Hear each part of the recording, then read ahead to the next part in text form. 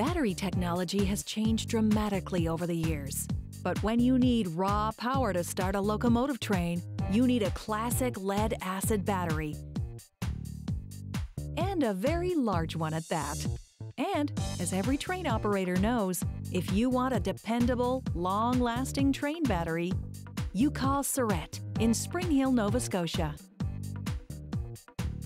Although the chemical makeup is unique, the technology contained in a lead-acid battery is fairly simple. Lead and an acid electrolyte. The lead is formed into positive and negative plates or grids that store and discharge the electricity.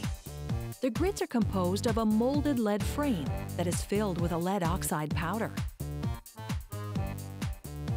This lead oxide powder is made by first melting large 55-pound soft lead ingots in a Barton pot. The Barton pot contains a rotating paddle that slowly turns the molten lead into a powder form.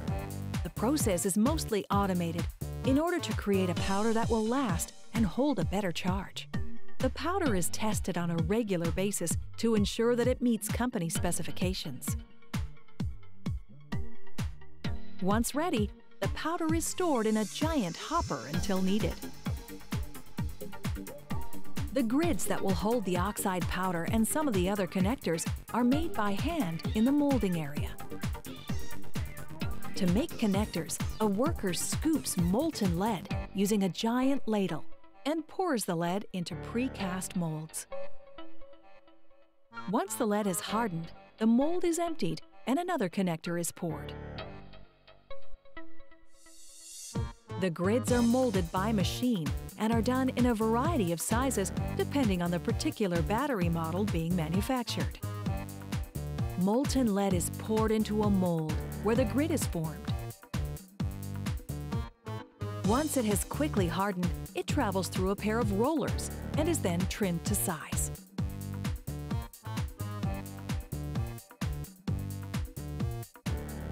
A worker then inspects and piles the grids for future use. Any cut-off material is sent back to the melting pot for reuse.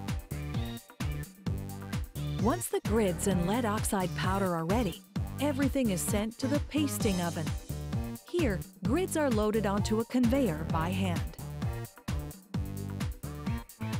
A mixture of water and lead oxide powder is then pressed into each grid to form the battery plates.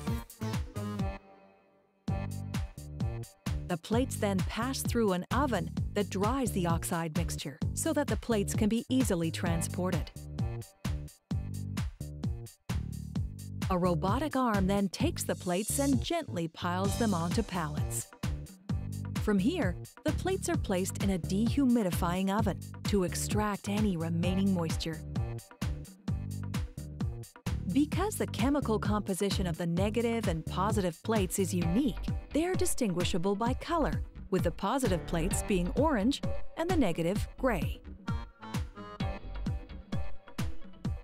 The positive plates are wrapped in a unique insulating material in order to prevent a short circuit. This material will allow the acid to flow through, but prevents the positive and negative plates from touching. Once they're complete, the plates are stacked by hand, alternating positive and negative plates. A robotic arm then lifts the plates as a single group, the number of which depends on the size of battery being made. The terminals of each plate are then cleaned, fluxed with an acid paste, dipped in solder, and wiped. They're then placed in a mold where lead terminals are created and permanently attached to the plates. This creates a complete battery system. Once ready, the plates are placed on a conveyor for further processing. Here, a worker places the plates in a plastic case while ensuring the positive and negative terminals are in the right location. He then places a lid on the box.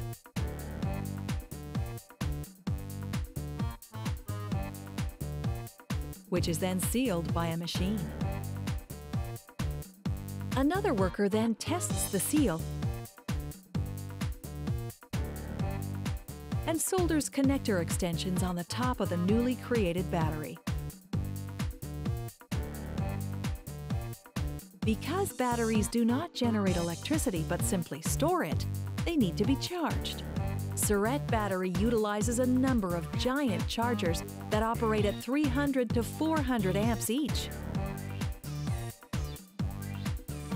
That makes for a very large electricity bill. First, a worker adds temporary connectors to a series of batteries so they may be charged as a group.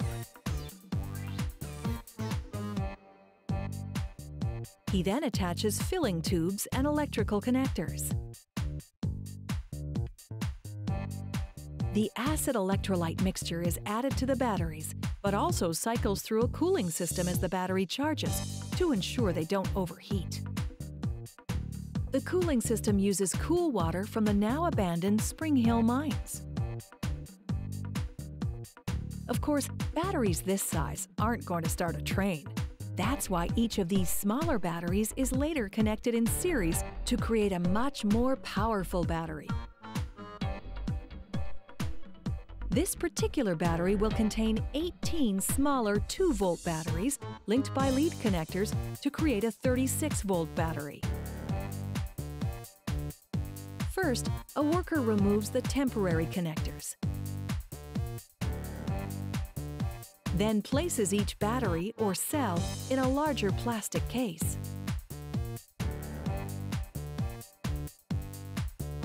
Another worker then attaches and solders connectors in order to make the larger battery.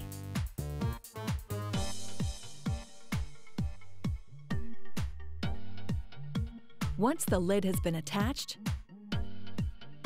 and cleaned, the finished battery is packaged for shipment.